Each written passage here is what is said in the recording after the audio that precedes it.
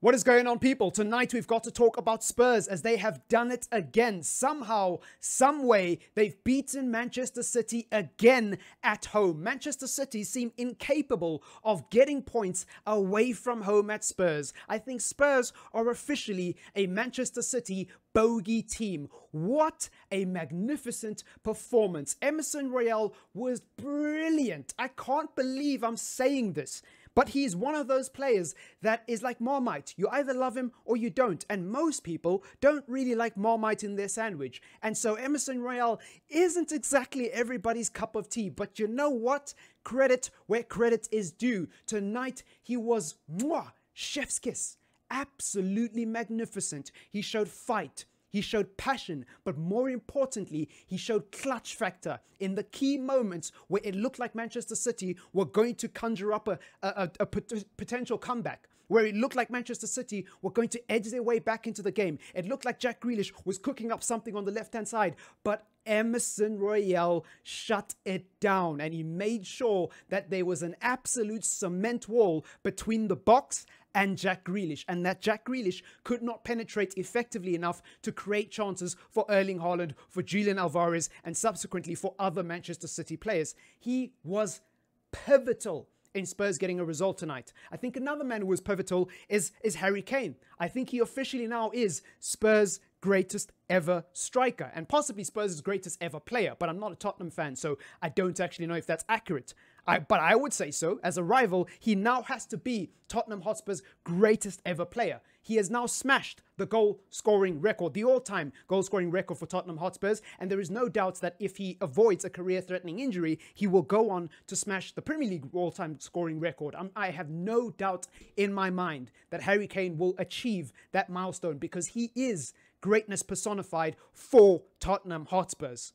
For the rest of the footballing world, it's up for a debate because of his trophy cabinet, but that's a conversation for another day. Respect to Sir Harold Kane. What a performance, honestly. It wasn't a pretty performance. Spurs didn't dominate the game. Spurs didn't play fluid, fast attacking football. In fact, for most of the game, Spurs were kind of sitting back and trying to hit Manchester City on the break, which is what you would expect for a team that is struggling, a team that is going through a massive period of uncertainty where they don't know whether or not the manager is going to stay beyond the summer. Lots of reports suggesting that Antonio Conte's time at Tottenham is up at the end of the season. That coupled with bad performances as well as bad results on the field, everything that's going wrong at Tottenham this season, it just seems like a bad time to be a Spurs fan. But results like tonight can give you hope. Results like tonight show the light at the end of the tunnel. And for Manchester City, well, I don't know where to start because I tell you what, they have fallen off a cliff.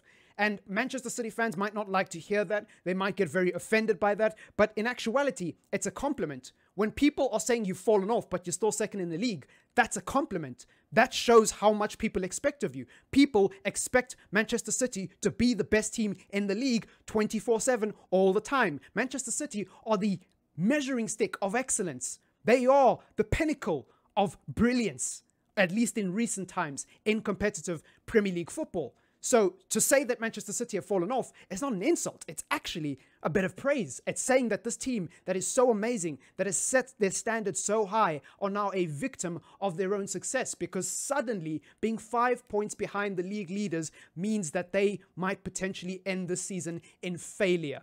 And that, my friends, is what comes with success. So Manchester City fans, get used to it. Every time you don't win the league, it's going to come your way. And Pep Guardiola has got to bear the brunt of the criticism because his decisions in terms of who he has started in this game, I'm not a Manchester City fan, so I'm not going to profess to know what his rotation methods are like and whether or not they've been successful this season. But I think on the main, we can all agree that Pep Guardiola has made some strange decisions. Not starting Ilkay Gundogan as an example was very, very strange in my humble opinion.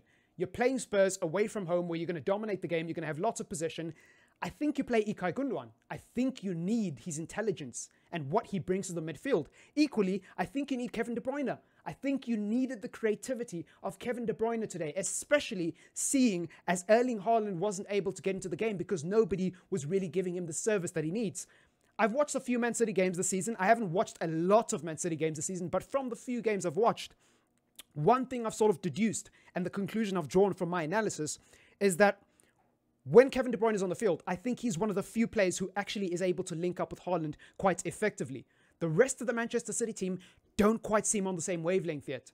And it's a tricky situation because football fans are so binary in their thinking. They're so narrow-minded where they can't seem to compartmentalize or rationalize this idea that just because somebody's scoring a lot of goals, it does not mean that they are having an overall positive contribution to the team.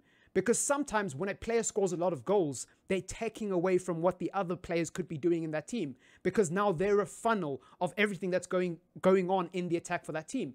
And I know to some people that just doesn't make sense, but the simplest way to describe it is look at how after a certain number 7 left Manchester United, Bruno Fernandes and Marcus Rashford are scoring at a higher rate now. Look at how since a certain number 7 left Real Madrid, Benzema went on to win a Ballon d'Or and became one of the better players in that Real Madrid team, and everything started to open up.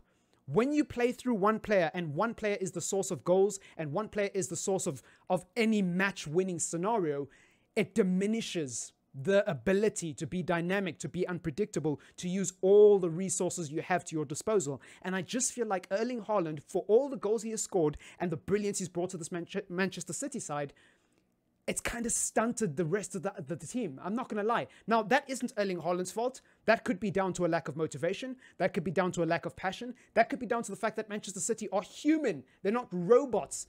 And winning a three-peat is one of the hardest things to do in the Premier League. That could be what it's down to. But I don't think it's a foregone conclusion. I think that we will just have to see what happens with Erling Haaland. Maybe next season, Manchester City win the league and Erling Haaland is their top goal scorer and Erling Haaland is at the epicenter of everything good for Manchester City. Maybe that will be the case. But until that point comes, we don't know. We're all just speculating. And for me, based on the evidence so far, it just seems like Erling Haaland, it just doesn't fit the way Manchester City play, or at least Manchester City don't fit the way Erling Haaland play. I don't know which way around is the correct way of phrasing it. But yeah, man, difficult situation for Manchester City. They have now dropped points to Spurs and essentially forfeited their game in hand to Arsenal. And you wonder where is the next step for Manchester City, because I've heard a few people say that they could potentially go for the Champions League this season and that they don't really have to worry about the Premier League. Like if Arsenal win the Premier League, it's not the worst possible thing in the world because maybe Manchester City now can actually focus on the Champions League. And you know what? That's not a bad shout. Maybe Manchester City can finally win a Champions League if they actually forfeit the Premier League. I don't know though. Is that the right mindset to have if you're a Manchester City fan? Is that lowering the standards? You be the judge in the comments down below. Leave a like on the video, subscribe to the channel if you are new. Peace.